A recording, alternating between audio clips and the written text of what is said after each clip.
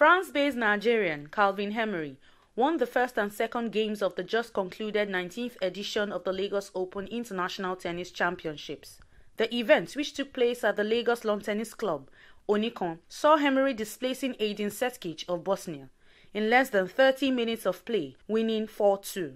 Yeah, I think I'm playing better now because 3 years ago it was at the beginning of my career. Now I have a little bit of experience. I was like 115 like 1 year ago, but unfortunately I get injured, so I had to stop, to retire from the tour, and I came back now. That's my first 2 tournaments, so I'm very happy to win my first 2 tournaments. I wanted to win the tournament here in my country because for me it's mean a lot, you know. So I'm very happy to did that, and like I told you, I want to come back for biggest tournament. I'm quite happy. You can see I'm excited, you know, because after the Abuja tournament that he won last 3 years before his injury, you know, he had an injury in French Open, so he's not been playing. So he's just coming up again. Said, "Daddy, let me come and win the Lagos Open and the Governor's Cup for you and give you the trophy." I thought he was joking. When he called me from the airport, that he was at the airport, I ran. I said, he said, "I'm winning them for you." Look at now, it has come to reality. We have to develop players from their very young ages.